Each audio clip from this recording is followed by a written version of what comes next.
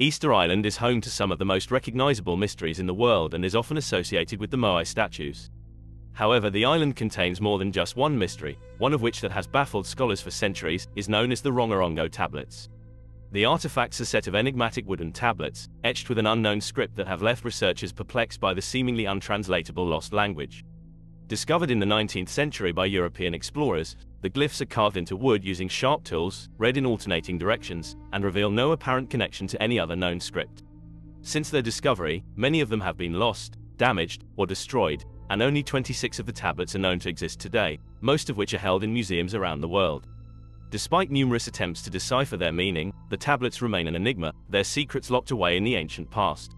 Some believe that the Rongorongo script may have been used for religious or ceremonial purposes, while others speculate that it may have been a form of record-keeping, or a means of communicating between different groups on the island. Yet, the mystery deepens as theories abound, but no definitive answers have been found. The Rongorongo tablets continue to captivate the imagination of researchers and enthusiasts alike, offering a tantalizing glimpse into a lost world, and a script that remains one of the world's greatest unsolved mysteries.